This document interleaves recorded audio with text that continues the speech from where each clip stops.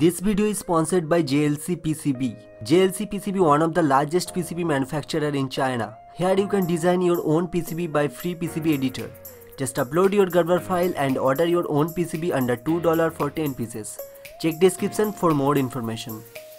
To make this circuit we will need IR receiver, 100 kilo ohm resistor,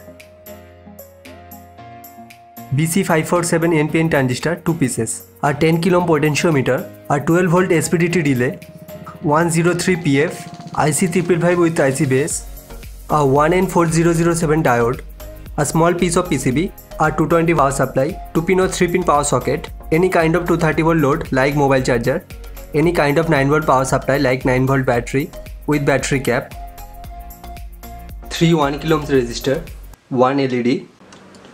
Okay guys, this is our circuit diagram. I'll put the link in the description below. Here you can see there is a 100 kilo ohms resistor, 10 kilo ohm potentiometer and 100 microfarad capacitor. Okay, so first see how we can adjust the output time. Okay, so now first download the software Timer 555 calculator. Now open the software, click on monostable mode. Here you can see this is the circuit diagram. So now click on frequency. Here you can see in our circuit diagram there is 100 kilo ohm resistor, 1 potentiometer and 100 microfarad capacitor. But here you can see there is 1 resistor and 1 capacitor. Okay, so here you can see this is the 100 kilo ohm resistor and the 10 kilo ohm resistor are connected in series. That means the total resistor will be 100 kilo ohms plus 10 kilo ohms. So total resistor will be 110 kilo ohms. Okay, so here I simply put here